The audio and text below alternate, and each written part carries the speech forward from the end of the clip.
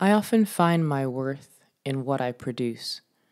The more items I have checked off on my to-do list, the more successful I feel.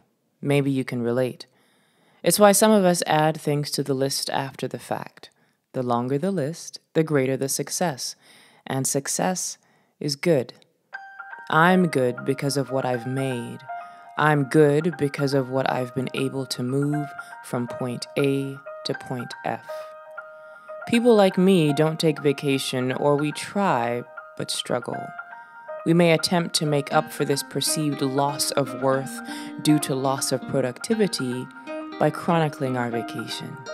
Hey guys, here's the proof that I went on vacation. See that smile? I was enjoying myself. See that beautiful scenery and this fifth plate of restaurant food? Evidence of a decent bank account, right?